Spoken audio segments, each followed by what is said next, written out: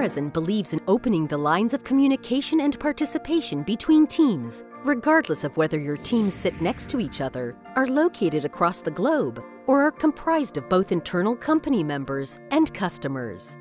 With Clarizen, you have the ability to add customers into your environment, inviting them to join discussion boards, view their project's progress, create and view their submitted cases, and much more.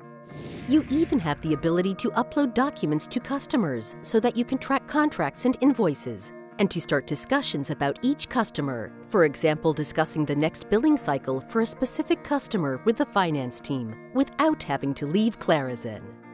Using the discussion groups, you can easily separate between items that are shared externally and those which need to be kept internal and accessible only to your organizational users. To manage your full list of customers, select the Customers module from the navigation panel. You can now view and edit all existing customers. To delete a customer, simply select it and click on the Delete button. Customers that are linked to issues or projects cannot be deleted, but are rather deactivated and can be reactivated by clicking on the Activate link. Let's start by linking a customer to a project. Linking customers to projects allows you to manage the customer billing and run relevant customer billing reports. Link Acme Core to the relevant customer implementation project and drill down into this project. Once the customer has been linked, you can set the cost allocation to determine what cost percentages of the project will be billable to the customer.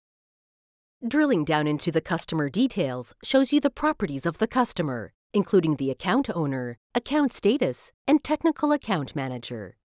You also have the ability to manage the customer's contacts, view the discussion messages, and add any documents. To add a new contact, let's click on Add Related and select Contacts.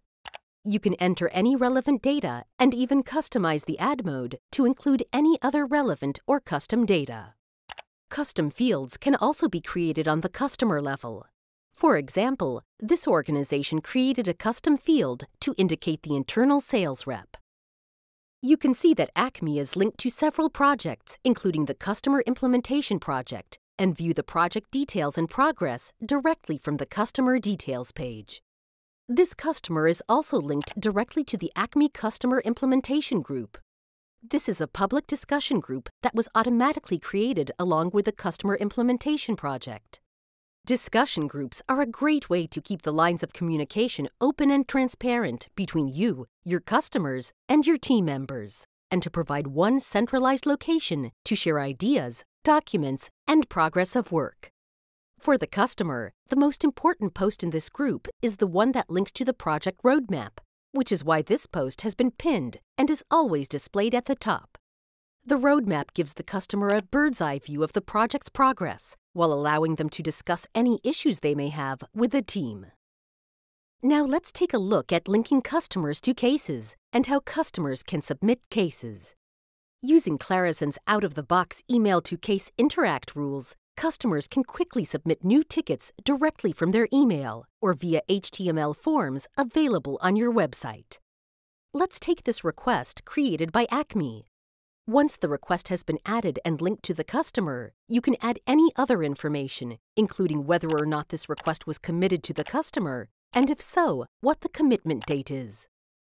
You can now run a wide range of preset reports from within the Clarizen reporting tool to determine the number of cases and projects per customer, the cost and revenue forecast for specific or all customers, and much more.